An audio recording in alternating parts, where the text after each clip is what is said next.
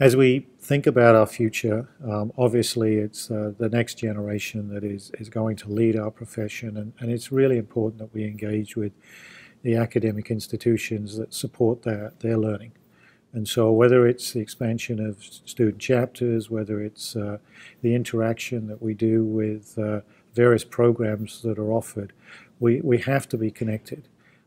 I have the opportunity to speak to a couple of different MBA classes, and the neat thing about that is that we can share the vision of municipal government, we can share the fun that comes with working in our sector.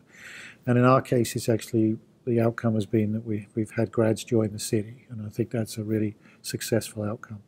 But it's consciously thinking continually about growing the capacity and ability of people that choose to come into our profession.